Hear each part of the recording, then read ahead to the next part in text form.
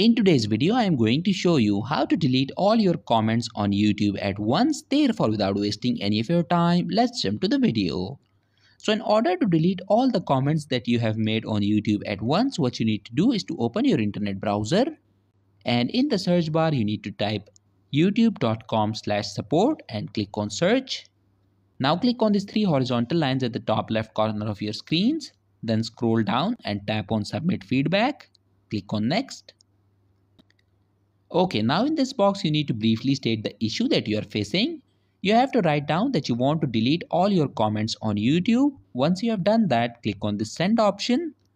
And after you click on send, within the next 24 hours, all your comments on Facebook will be deleted. So that was it for this video, and I'll see you guys in the next one. Peace out.